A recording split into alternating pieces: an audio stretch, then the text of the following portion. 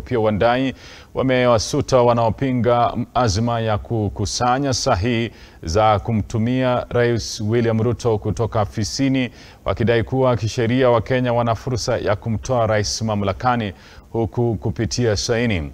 Licha ya naibu rais na wandani wa Ruto kukejeli hatua hiyo, upinzani unasisitiza utasonga mbele na zoezi hilo. Tupate taarifa hiyo. Collecting signatures is just the beginning. He is just the beginning. He's not seen the real thing is coming.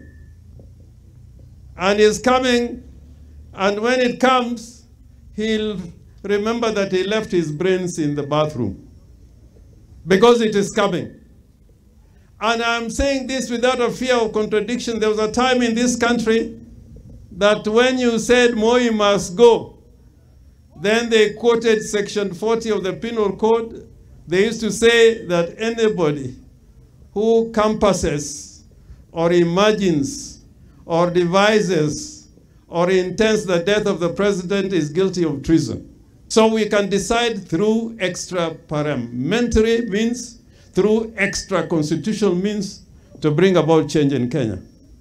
And we have done it before when Parliament proved to be acting contrary to the wishes of the people. We said, we are going to the people.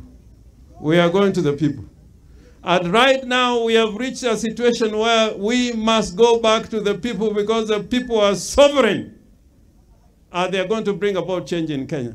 And you, when Ruto and his team arrive, ask them why they have allowed their policemen to kill our sons, who are simply expressing themselves by participating in peaceful demonstrations.